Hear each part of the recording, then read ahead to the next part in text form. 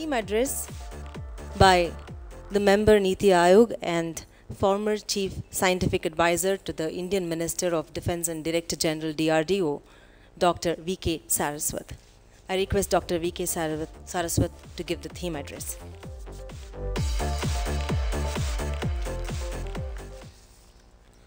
Her Excellency Yael Ashawit, Dr. Chandrasekhar, President of NASSCOM, Shri Krishnamurthy, Arun Kakatkar, if I am not wrong. That's right.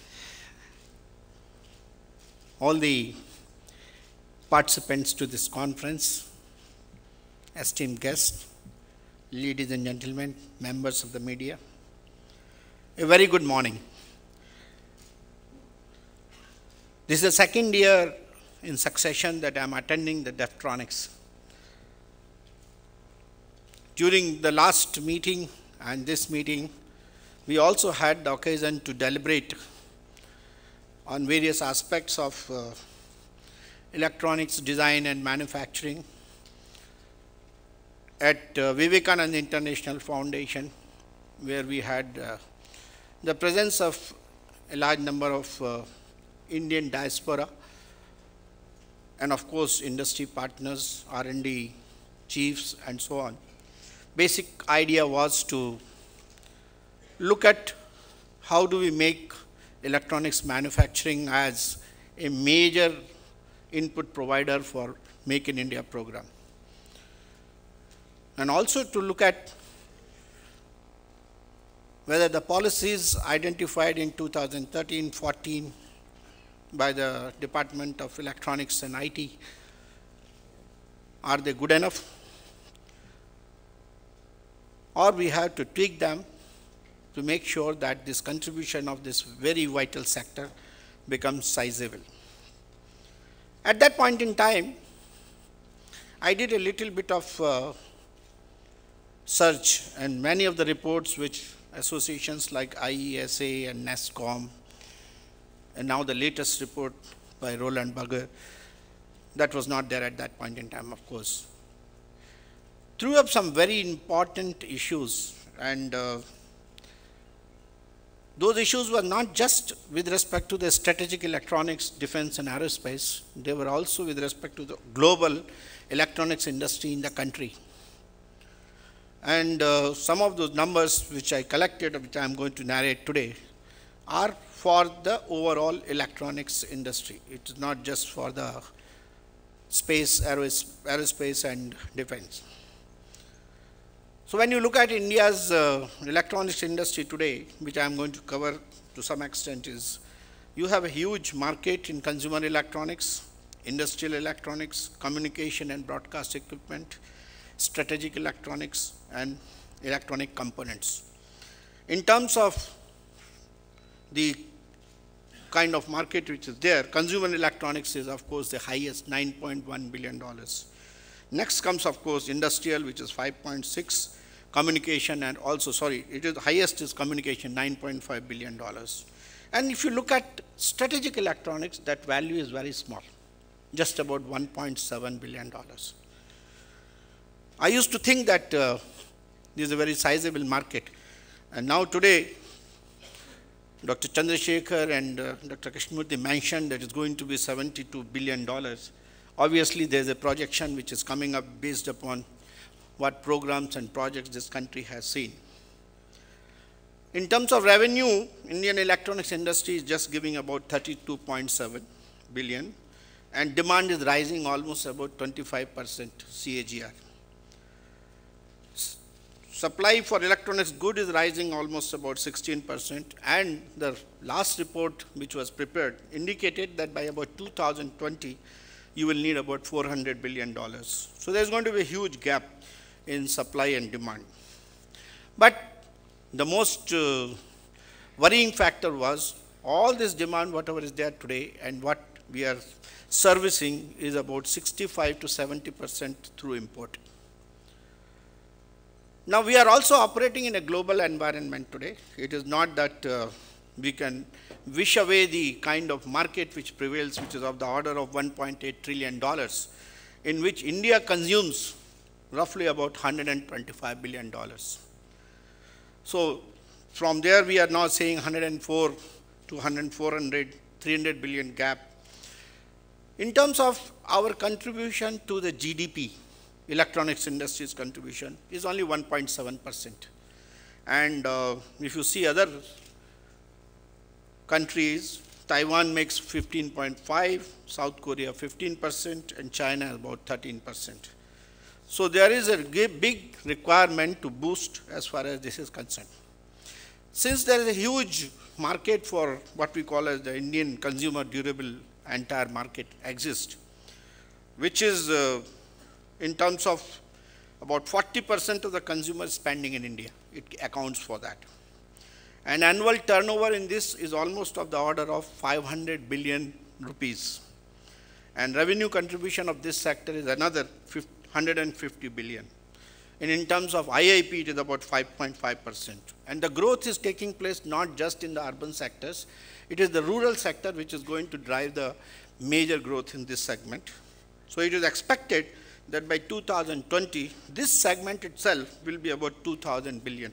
That's the kind of market which is emerging.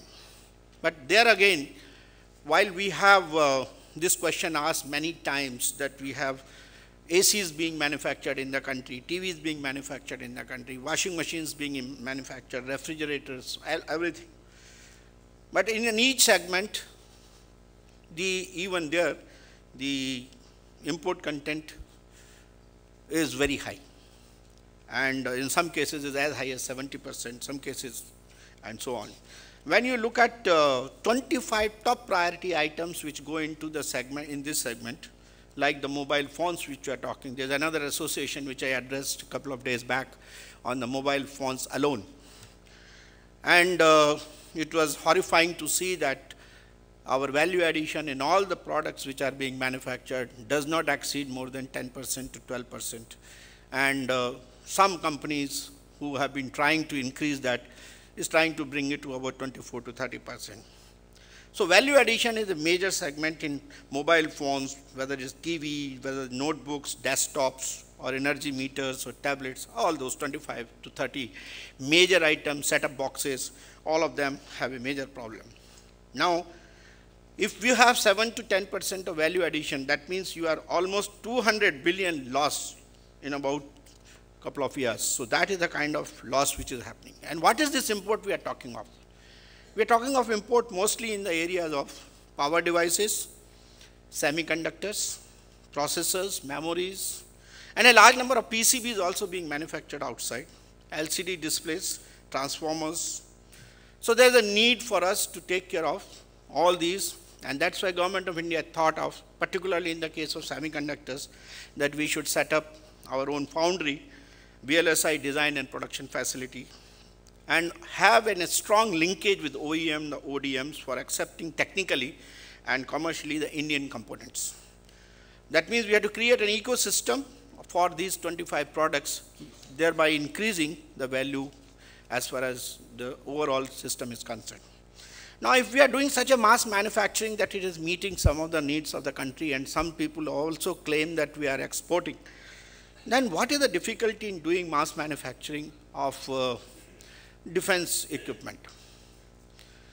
In this segment, I would like to talk of our experience of last 40 years, where DRDO and space and atomic energy, these 3 or 4 major departments, worked with initially with the public sectors like Bharat Electronics, ECIL, and so on, to get systems which were required for their weapon system. Situation was quite bad. Multi-layer PCBs were not available. But over the years, with the hand-holding, there has been a tremendous growth as far as this segment is concerned. Today, there are small, medium, and some of them are large industries who are doing wonderful work. And the problems of complex electronics manufacturing, even designed to a large extent, initially they were getting designs from the research laboratories, but today they are capable of doing designs. So today, there is a huge defense portfolio which is emerging, and I hope the Roland report covers all of them, which starts from radars, EW systems, avionics, high power lasers, robots, trusted computing and communication networks, MEMS and nano devices, actuating elements, stealth items, high power electromagnetics, data networks, night vision systems, all of you are aware of them. But even in this segment, there is going to be a change in technology. Miniaturization and also the micro miniaturization of systems is taking place with nanotechnology is coming in a big way, both in terms of sensors, actuators, and other computing systems. Space has been also doing its own way, where they have been able to get satellite electronics with the radiation hardened systems, imaging sensors, communication networks, broadband, avionics, ground control communication, and so on. Atomic energy has solved its own problems of supercomputing, as well as control of the systems like centrifuge and simulators and so on. Even the area of cybersecurity, which is emerging today as a major thing, to the extent what the armed forces needed, this industry has been able to provide some solutions, may not be adequate, may not be equal, and that too, with the absence of large number of components not being manufactured in this country, the vulnerability continues to remain. So this is the kind of situation that has emerged. But if you look at this sector and you compare it with the commercial and the consumer durable sector or other commercial electronics, I think the space, aeros, and defense sector has done reasonably well. Despite that fact that this sector has got some tremendous challenges. One challenge is that it is very complex electronics, low volume, high cost. And at least I have grown through an era where the technology was by and large denied. I still remember the days when 8086, 8087 chips were denied to us for manufacturing Prithvi computer. And I think situation by and large is modified to some extent, but still there are certain constraints as Dr. Chandrasekhar was talking about. We still depend on import of active devices, memories, ICs, and so on. We depend on sensors like focal plane arrays, bolometers, and devices, largely dependent for all the power electronics that go into the defense. And when we come to microwave and RF systems, I think our situation is not all that good, because all the front end of the microwave systems, transmitters, receivers, HF components, there's a huge import dependent. And when we are now going to migrate into directed energy weapons, high power microwaves, the situation is going to be much more complex. There you will need devices like fiber lasers, disc lasers, and so on, in which direction neither the R&D nor the industry has been able to make much headway. And the situation is going to be same as we had in the case of ICs in 80s and 90s, that these items will be denied to us. So there is a strong requirement for R&D and basic requirement for setting up facilities for manufacturing components in these areas. So there's a vulnerability of design and manufacturing, because we have softwares which are compromised, we have hardwares which are compromised. And this is happening because, in fact, I would like to share my anguish on this. While India is considered to be a software power, but when it comes down to real crux of building softwares which are required for aerospace and defense, I don't think I can name even one software which is needed for simulation, computation, parallel processing, or anything which is being done in this country. We are still dependent on all the licenses which come, and many times those licenses are denied. So I yet to see that software power to really factor into the requirements of aerospace and defense.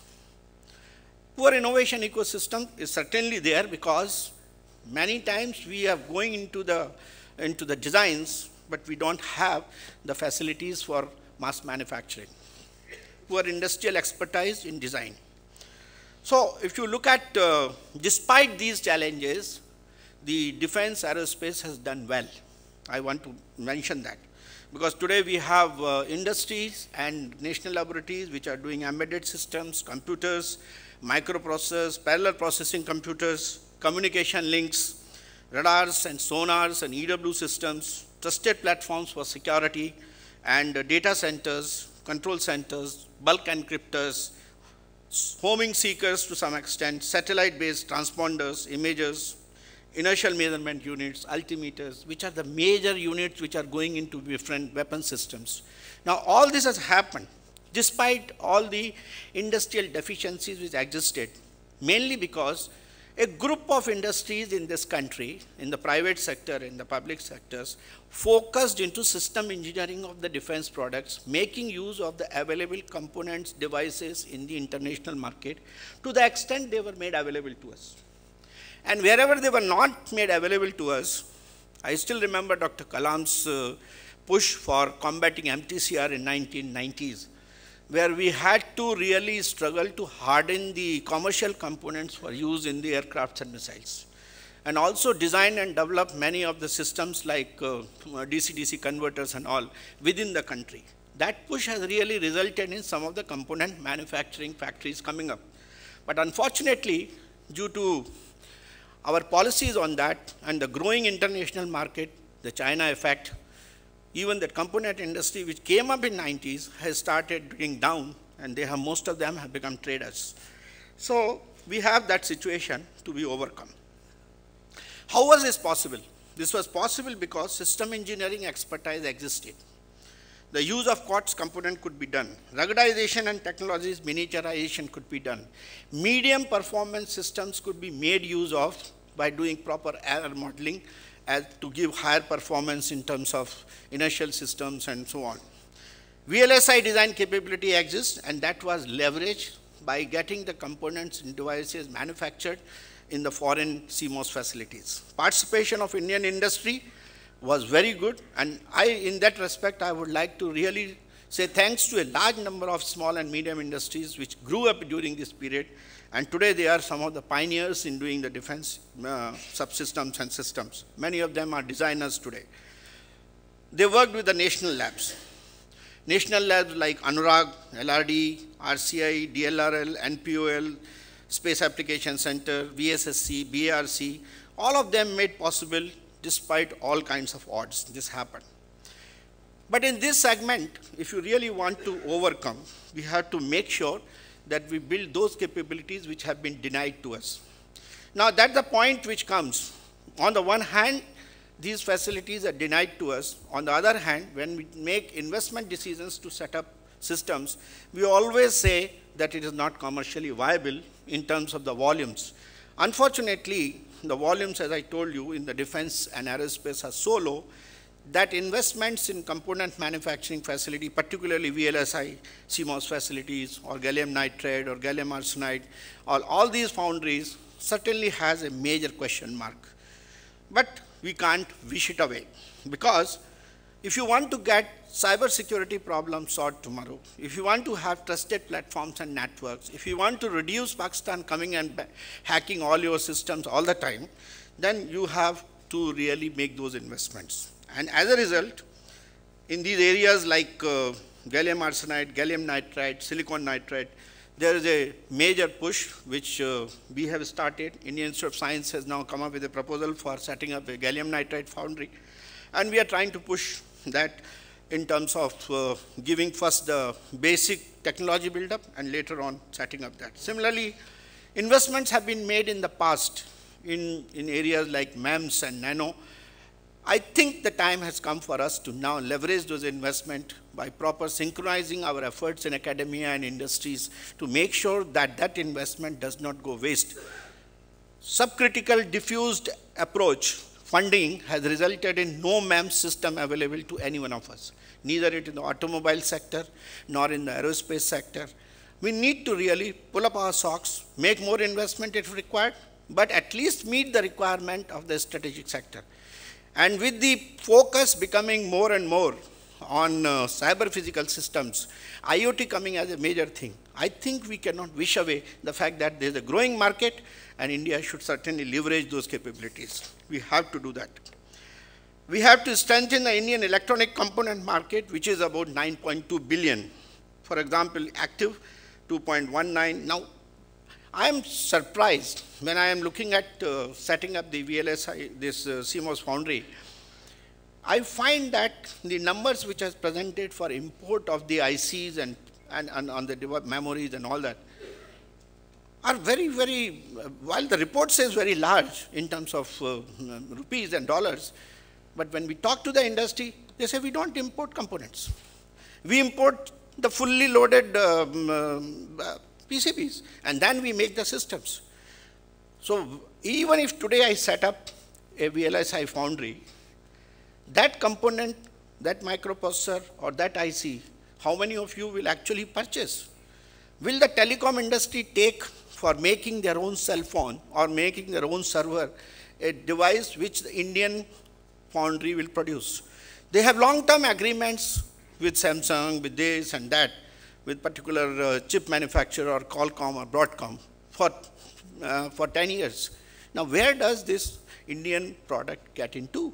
Because the product manufacturing companies in this country are already doing what we call as assembly of the systems which are coming from outside.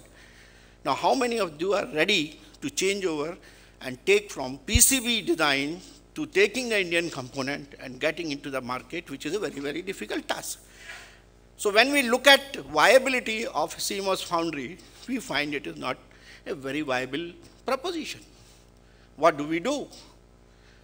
I think the only answer lies in strategic sector coming in a big way and taking the brunt of it, and the fallout of that would be in the civilian sector. Unfortunately, we are not able to leverage that, and as a result, the strategic sector in terms of the foundry system, their push is not there. Whereas the commercial people are pushing, but they have their hands tied because the product manufacturing companies are not able to purchase the Indian system. So when I ask the investor to start investing in the foundry, he says, sir, where is the market? When we go to the bankers, they say, show us the market, we will put the money. Friends, how do you solve this problem? All of you are wise people sitting here. You have got industries running. You have got associations. Give me a solution. We will try to implement. That's the kind of thing we would like to do that. So this is the situation as far as the CMOS industry is concerned. We have similar problems in high-frequency electronics. We have problems which are going to happen because future is going to be photonics-based electronic system where integrated silicon photonics will come. And again, if the defense and aerospace does not push this, for the civil sector to start pushing this, it will not be feasible. Because again, there is going to be investment in R&D, making multi-chip modules, making CMOS compatible with photonics application, converting all your software which is presently running on purely CMOS devices requires a huge R&D effort, which the industry has to now start doing it today. That today it cannot be purely left with the national laboratories. I think the R&D segment has to come in the industry in a big way. Often we have found that high power electronics is a major issue, and including even the batteries. Yesterday I was in the CSIR laboratory at Chennai. We were looking at advanced energy storage systems. For the armed forces, there is a major requirement, lithium-ion battery. How much we import right from cell phone batteries to the variety of applications. So we found that there is a laboratory in CSIR which has built a cylindrical cell as well as a prismatic cell. They have made a UPS backup using those cells. It is running. It's almost 4 volt and about 1 milliampere hour kind of a cell. Then we looked at the industry who would be willing to take up this. We find that industry asks, sir, what is the investment? 760 crores. If 760 crores is the investment, sir, what will be the return next year if I invest today? Friends, industries don't work like that. You can't expect that you are putting 760 crores today and day after tomorrow you will get return on investment equal to your bank interest rates. If Indian industry start looking at this, I don't think we can do anything in aerospace, defense and this one. So we have to change our track. We have to be a horse which is ready for a long hop. We cannot be saying that I am going to invest now 700 crores for a period of 5 years and I start getting 10%, 20% return from next year onwards. This way, investment will not come. Now, people say India has got into startups. Where is this startup coming now? A mature technology available. Because this startup is not going to give you the fruits the way a startup in the software segment is giving or in the app segment is giving, the angel investors, the incubators or other bankers, they are not willing. Now, that is the kind of a thing which has to be supported by the government. In a high cost, low volume items, the investment has to be supported mainly by the government. We are looking at certification, which is going to be a major requirement if you have to be globally competitive. Because without export in this segment, I don't think the Indian industry can survive. For export, standardization and certification and testing facilities, this is another one which I suggest some of the platforms like IASA and NASSCOM, and along with the government, should set up in these clusters what we have been talking about, the certification and test facilities, which will go a long way in supporting at least the medium and the small scale industries which will be doing subsystems for the defense. Wafer fabrication centers for silicon, I mentioned to you about gallium arsenide, gallium nitride, and so on. Global scenario is also changing today, I want to tell you. People have been saying that we are competing with China. China has got large pool of manpower, low wage rate, and so on. But reports are suggesting today that things are changing. There's an increased labor cost and competition for talent there, rise in cost of power, IPR issues are there in China, increased transportation and shipping costs, single country sourcing. So many people today are thinking of shifting base from China to other countries, and India happens to be the next destination. In fact, I will quote something which we said, wave 1 was shift of manufacturing from USA to Japan. Wave 2 was a shift from Japan to Europe, which happened in 1970 and 80. Wave 3 is the shift of Southeast Asia to China. And I am sure the wave 4 is shift from China to India, and that's what is going to happen. I was talking to the Korean industry people, and they said almost 90% of the products which Korea wants to do, they would be doing in India indigenously. Similarly, European and similarly US, similarly some of the Indian who are saying that at least in the consumer durables, that they would like to increase the indigenous content. So that is a export opportunity. And this export is not to Europe. I think this export is more to UAE and other areas where SAARC countries, where you will have preference for the Indian goods. Now, what are the impediments today? I talked to you about the policy. As for the policy is concerned, we have still issues. While the 2013 policy did some changes, but we still have issues with respect to tax and the duty structure. We have inverted duty structure in many cases, and that is resulting in our component industry really packing off. Absence of component manufacturing ecosystem. We have issues with respect to working capital, particularly for the larger, smaller and these medium industries. There is an improvement in ease of doing business, and regulatory systems, clearance systems are better today, but still a lot has to be done. But the most important thing is there is barely any innovation.